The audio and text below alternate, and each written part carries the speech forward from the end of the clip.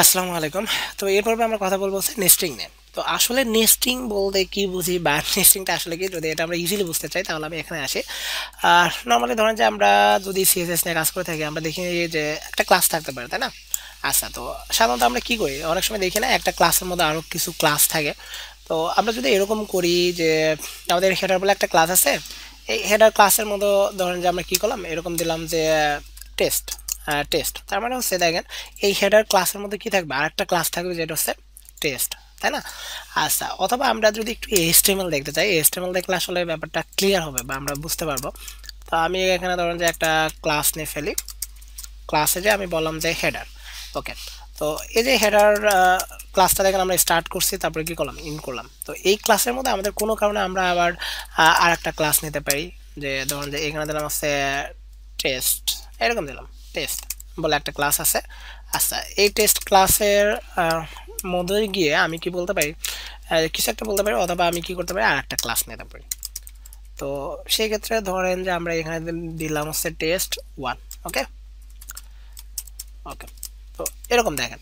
তো এখানে দেখেন মেন ক্লাস কোনটা, হেডার, তার মধ্যে আরেকটা ক্লাস আছে কি টেস্ট, তার মধ্যে আরেকটা ক্লাস আছে কি টেস্ট, টেস্ট ওয়ান, তাই না? আচ্ছা, তো মেন ব্যাপারটা হচ্ছে দেখেন, এই যে যদি কখনো দেখি একটা ক্লাসের মধ্যে আরেকটা ক্লাস থাকে, তখন আমরা ওটাকে কি বলি, নেস্টেড ক্লাস, তাই না? যে একটা ক্লাসের মধ্যে আরেকটা ক্লাস আছে। তো সাধারণত এই যে এখানে যে ক্লাসগুলো আছে, আমরা যদি এটা সিএসএস এ লিখতে চাই তাহলে আমরা কিভাবে লিখি? এখানে আমরা এরকম লিখি না, যে হেডার, আমাদের ফার্স্ট ক্লাসের নেম কি ছিল, হেডার। আচ্ছা, তারপর আমরা কি করি, একটা স্পেস দিই, তারপর আমরা সেকেন্ড ক্লাসের নেম কি লিখি, টেস্ট, তাই তো? তো আমরা লিখলাম হচ্ছে টেস্ট। এরপর দেখেন যে আমি এই ক্লাস নিয়ে কাজ করবো, তো এই ক্লাসকে সিলেক্ট করতে গেলে আমরা কি করি, আবার একটা স্পেস দিয়ে আবার লিখি না, টেস্ট ওয়ান, তাই তো? এই যে এরকম কিছু একটা। তো নর্মালি দেখেন যে আমরা যদি এরকম ভাবে অনেকগুলো ক্লাস নিয়ে একসাথে কাজ করতে চাই বা নেস্টেড ক্লাস নিয়ে কাজ করতে চাই, তাহলে আমরা কাজ করতে পারি, কিসে কাজ করতে পারি, স্যাসে কাজ করতে পারি, তাই না? তো এবার আমরা সরাসরি প্র্যাকটিক্যাল দেখি, তাহলে আমরা বুঝতে পারবো। তো আমরা ধরুন যে গত টিউটোরিয়ালে যে কোডগুলো লিখলাম, সেই কোডগুলো আমাদের এখানে আছে, বা আমরা সেই কোডগুলো রেখে দিলাম, এগুলো ডিলিট করতেছি না। আচ্ছা, তো এখানে কোন কোড দিয়ে কি করা হয়েছে বা কিভাবে কাজ করছে, এটা আমরা গত ক্লাসে এক্সপ্লেন করছিলাম, তাই না? আচ্ছা, তো আমরা এখানে কিছু কাজ করি, যেরকম আমাদের হেডার, তাই না? আমরা একটু এস্টেমেলে যাই। হেডার মধ্যে দিয়ে গিয়ে দেখি যে আমাদের একটা ক্লাস আছে, ক্লাসের নেমটা কি, হেডার। তার মধ্যে একটা কি আছে, পি বলে এলিমেন্ট আছে, তাই না? তার মধ্যে একটা নর্মাল টেক্সট আছে হচ্ছে হেডার সেকশন। আচ্ছা, তো আমরা কি করতে পারি, এখানে সরাসরি পি এলিমেন্টটা নিয়ে কেউ যদি সিলেক্ট করতে চায়, আপনাকে যদি বলা হয় পি এলিমেন্টটাকে সিলেক্ট করুন, তো আমরা নর্মালি কীভাবে সিলেক্ট করি, আগে বলি না যে আমাদের কোন ক্লাস, ক্লাসের নেম কি, আমরা এরকম বলতে পারি হচ্ছে হেডার, তাই না? হেডার, তারপর বলতে পারি যে আমাদের এলিমেন্টের নেমটা কি আসলে পি। তার মানে বলতে পারি যে পি এলিমেন্টটা কিসের মধ্যে আছে, হেডার মধ্যে আছে। যেহেতু হেডার মধ্যে কি আছে, তার মানে এটাকে আমরা বলতে পারি হচ্ছে নেস্টেড অথবা নেস্ট্রিং, তাই না? অথবা যদি ব্যাপারটা এরকম হতো যে এখানে পি এলিমেন্টের মধ্যে আমি কি করলাম, আরেকটা ক্লাস দিয়ে দিলাম, বললাম হচ্ছে টেক্সট, তাই না? তার মানে এখন আমার কয়টা ক্লাস আছে, দুইটা ক্লাস। দেখেন এই হেডার ক্লাসের মধ্যে আরেকটা ক্লাস আছে, টেস্ট ক্লাস আছে। তখন আমাদের সিএসএসটা কিভাবে জেনারেট করতে হবে, তখন আমাদের জেনারেট করতে হবে হচ্ছে এইভাবে, তাই না? যে আগে আসবে হচ্ছে হেডার ক্লাস ডট হেডার, তারপর হচ্ছে ডট টেক্সট, তাই তো? আচ্ছা, তো যদি এরকম হয় তাহলে আমরা এটাকে বলতে পারি নেস্টিং। তো আসেন আমরা দেখি যে এটা কিভাবে কাজ করতে পারি। তো আমরা নর্মালি এখানে এভাবেই দিলাম, দেওয়ার পর আমরা স্যাস ফাইলে যাই, এখানে যে বলতে পারি হেডার, তাই না? এই যে আমরা হেডার নিয়ে যে কাজ করছিলাম, হেডারে তো আলাদা ডিজাইন আমরা দিছি।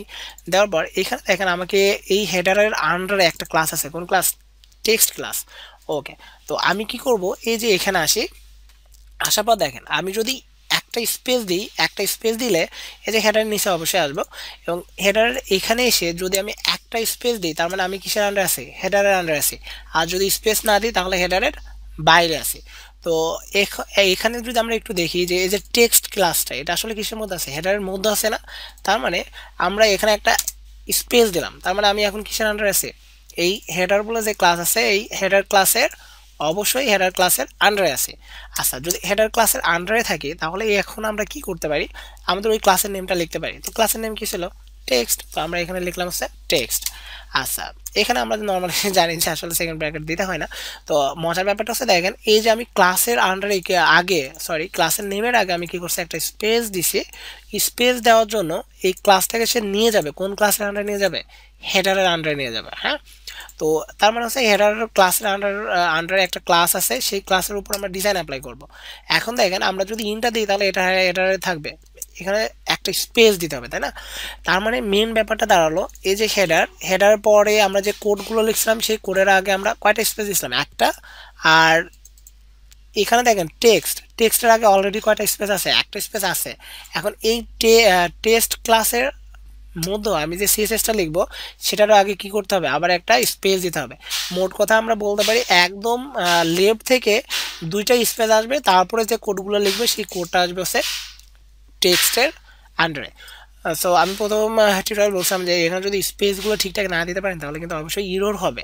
সো স্পেসগুলো নিয়ে কিন্তু অবশ্যই একটু সতর্ক থাকতে হবে। আচ্ছা, তো আমি কি করলাম, ইন্টার দেওয়ার পর একদম লেফট থেকে হচ্ছে দুইটা স্পেস দিলাম। দেওয়ার পরে এখানে আমি বলতে পারি এই যে, আচ্ছা আমরা এখানে ফন্ট সাইজ দিয়ে দিচ্ছি, তাই না? ফন্ট সাইজ, ফন্ট কালার দেওয়া আছে। আচ্ছা আমরা এখানে একটা ডিজাইন দিয়ে দিয়েছে ব্যাকগ্রাউন্ড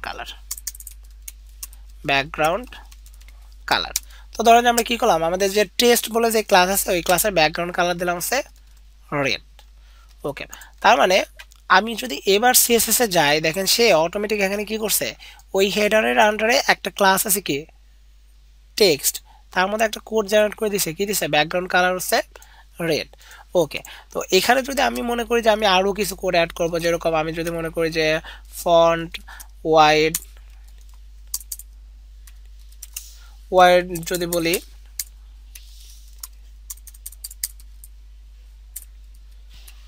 জিএসটি এখানে বললাম হচ্ছে বোল্ডার, হ্যাঁ বোল্ডার। তো এখানে যদি যাই তাহলে এখানে দেখেন ফন্ট ওয়াইড সে কি করলো, বোল্ডার মানে ফন্টটাকে বোল্ড করে দিল। তারপরে মেন ব্যাপারটা হচ্ছে দেখেন এই যে আমার যে হেডার আছে, হেডার ক্লাসের আন্ডারে আরেকটা ক্লাস কি সিএসএস, তার আন্ডারে কি হলো, আমাদের এখানে মোটামুটি একটা কোড জেনারেট করলাম, তাই না? এই যে এখানে আমরা দিচ্ছি। এখন যদি আমরা পেজটাকে রান করতে চাই তাহলে আমাদের HTML পেজের উপর ডাবল ক্লিক করে আমরা ওটাকে রান করি। এখানে জাস্ট একটু রিলোড দিই, একদম উপরে দেখেন আমাদের যে ক্লাস ছিল ওই ক্লাসের ব্যাকগ্রাউন্ড কালার আমরা কি দিচ্ছিলাম, রেড কালার, তাই না? তার মানে ওই ডিজাইনটা আসলে এখানে অ্যাপ্লাই হয়েছে। আচ্ছা, এটা গেল ডিজাইনের ব্যাপার। এখন যদি আমরা এটাকে আরেকটু ভালোভাবে শিখতে চাই তাহলে আমরা একটা কাজ করি, কন্টেন্ট বলে যে ক্লাস আছে, কন্টেন্ট ক্লাসের মতো আমরা একটা লিস্ট নিয়ে ফেলি। তো সাধারণত আমরা লিস্ট কীভাবে তৈরি করি, আনঅর্ডার লিস্ট ধরেন যে এইভাবে নিলাম, এলআই এলআই এর মধ্যে আমি একটা এরকম নিলাম। এখন আমি এখানে ব্যাপারটা একটু জটিল বা একটু বড় করার চেষ্টা করতেছি এই জন্য, কারণ একটা প্রজেক্ট করতে গেলে কিন্তু আমাদের অনেকগুলো ক্লাসের মধ্যে আরও অনেকগুলো ক্লাস থাকতে পারে, হ্যাঁ। তো যদি আমরা ব্যাপারটা ক্লিয়ার হয়ে যায় তাহলে ইচ্ছা মতো এগুলো নিয়ে কাজ করতে পারবো এই আর কি। আচ্ছা, তো আমরা এখানে কি করতে পারি, জাস্ট এই যে এটাকে কপি পেস্ট করে নিতে পারি, হ্যাঁ। আমরা বললাম যে হোম, একটা বললাম হচ্ছে অ্যাবাউট, একটা বললাম হচ্ছে কন্ট্যাক্ট। আচ্ছা, তো আমরা যদি একটু রিলোড দিয়ে দেখি যে দেখেন আমাদের কন্টেন্ট সেকশনের মধ্যে আমরা কি দেখতে পারতেছি, একটা লিস্ট দেখতে পারতেছি, তাই না? আচ্ছা, যদি এখানে একটা লিস্ট থেকে থাকে, এবার আমরা কি করব, যে আমাদের এখানে যে লিস্ট আছে এই লিস্টের যে টেক্সট আছে টেক্সটের উপর কিছু ডিজাইন অ্যাপ্লাই করব, হ্যাঁ। যে আমাদের এই যে দেখেন এখানে যে কালার আছে, কালারটা মেবি ব্লু কালার আছে, নিচে আন্ডারলাইন আছে। তো আমরা হচ্ছে এই টেক্সটটাকে অনেক বড় করব, তারপর আন্ডারলাইনটাকে তুলে দিব বা টেক্সটের কালারটাকে চেঞ্জ করব। তো নর্মালি আমরা ডিজাইনটা আসলে অ্যাপ্লাই করতে যাচ্ছি হোম, অ্যাবাউট, কন্ট্যাক্ট এই টেক্সটের উপর, তাই না? তো যদি কোনো টেক্সটের উপর ডিজাইন অ্যাপ্লাই করতে চাই আমরা জানি যে ওই টেক্সটের আগে কোন এলিমেন্ট আছে ওই এলিমেন্টটাকে আমাদের সিলেক্ট করতে হয়, তাই না? তো নর্মালি দেখেন তো আমাদের এটার উপর যদি ডিজাইন অ্যাপ্লাই করতে চাই তাহলে আমাদের কোন এলিমেন্টটাকে সিলেক্ট করতে হবে, এ, তাই না? তো সেই ক্ষেত্রে আমি কি করতে পারি, এই এলিমেন্টটাকে সিলেক্ট করতে গেলে আমরা সরাসরি এ বলবো না, না বলে আমরা বলতে পারি যে আগে ইউএল এলিমেন্ট আছে, তার মধ্যে কি আছে, এলআই এলিমেন্ট আছে, তার মধ্যে কি আছে, এ আছে, তাই তো? আচ্ছা, তো এখন এই ইউএল এলিমেন্ট আবার কিসের মধ্যে আছে, কন্টেন্ট বলে একটা ক্লাসের মধ্যে আছে। তো এবার আমরা একটু বোঝার চেষ্টা করি যে আমাদের মেইন ক্লাস কোনটা ছিল, কন্টেন্ট। ওকে, তো আমি যদি এখানে ইন্টার দিই, দেখেন একদম লেফট থেকে একটা স্পেস দেওয়ার পর, যেহেতু আমার উপরে কি আছে, কন্টেন্ট, সো আমি যদি এখানে একটা স্পেস দিই, দেওয়ার পরে এখানে আমি যা লিখবো সেটা কিসের উপরে যাবে, কন্টেন্টের মধ্যেই যাবে, হ্যাঁ। তো আমি কন্টেন্টের এখানে যে বললাম ইউএল, আমাদের যদি ভালো না লাগে আমরা এখানে একটা স্পেস দিতে পারি, কোনো সময় সরি একটা ব্রেক দিতে পারি, বা ইন্টার দিয়ে একটা লাইন নিচে আনতে পারি, কিন্তু দেখেন এটার আগে কিন্তু আমাদের একটা স্পেস মাস্ট বি থাকতেই হবে। আচ্ছা, দেওয়ার পর আমরা বললাম ইউএল, এই ইউএল এর আন্ডারে আমাদের আবার কি থাকবে, এলআই থাকবে, তাই না? এই এল আর আন্ডারে আবার কি থাকবে, এ থাকবে।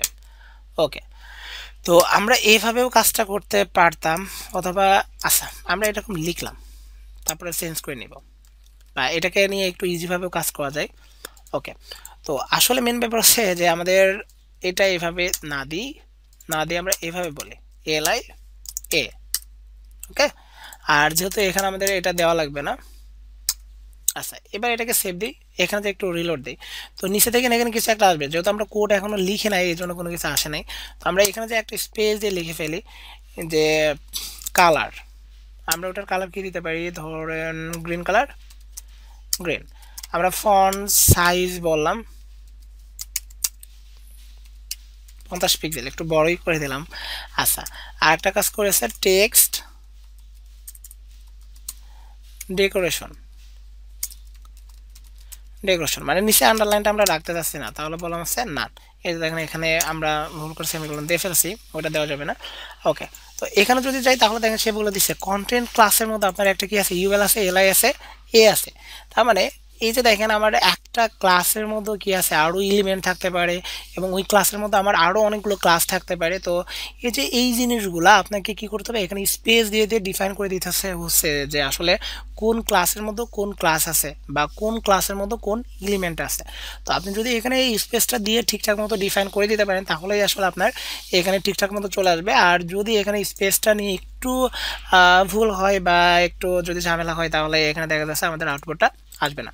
তো যেহেতু এই যে এখানে একটা ক্লাসের মধ্যে আর একটা ক্লাস আমরা কিভাবে নিয়ে কাজ করতে পারি, মেন বিষয়টা হচ্ছে এইটাই হচ্ছে আমাদের সেই নেস্টিং বা নেস্টেড ক্লাস। তো আশা করি আপনাদের সামান্য হলেও ধারণা দিতে পারছি যে আসলে কিভাবে নেস্টেড ক্লাস বা নেস্টিং নিয়ে আমরা স্যাসে কাজ করতে পারি। হ্যাঁ, তো ভালো থাকবেন সবাই।